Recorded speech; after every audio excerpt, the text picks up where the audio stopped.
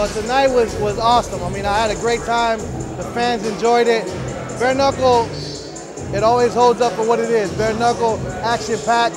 I forget every show. I go to a show not knowing what to expect, even though I know what to expect. You know what I mean? So I'm like, I know what's gonna happen, but the action, the knockouts, man, Bare Knuckle, every show I go to, it surpasses my expectation. I know what to expect. Knockout, blood, that clapping of the fist to the face, action-packed, back and forth. And every time I go to a show, no matter what, it's better than what I expect. Recruiting fighters has been tough during COVID.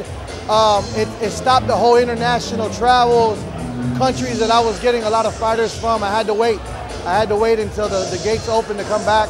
And that's pretty much where I got a lot of my fighters.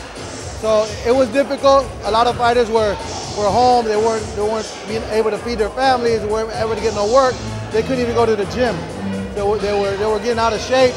And when it opened back up, the fighters were ready to fight, but they weren't in the same shape. They weren't ready as they usually are because the gyms were closed. It was harder. It put a halt to a lot of the business. Yeah. If you want to join Bare Knuckle Fighting, Toe the Line, or BKFC, just contact me. Let me know. We'll put you in. We'll get you in. That's how Martin Brown got in. That's how Dat Nguyen got in. That's how the youngest BKFC fighter, Jared Kid Gotti Grant, got in. Just contact us. We'll put you in. If you want to fight, we'll make it happen. I mean, Toe the Line is a great fight series. It's going to keep the content going. We want to develop more weight classes. You know, we want to develop the smaller weight classes, the 118s, the 122s, the 126. So Toe the Line is going to make that possible so we can have the bigger weight classes in the BKFC.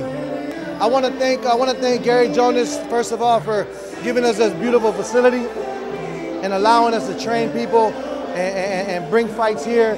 And more than that, it's together with a drug rehab center where we come with the mission of KO addiction.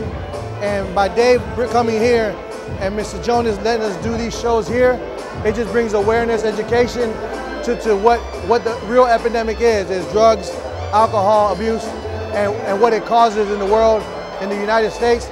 And that's the real mission, and that's what I'm really thankful and thankful that I can be able to make people aware and educate the kids.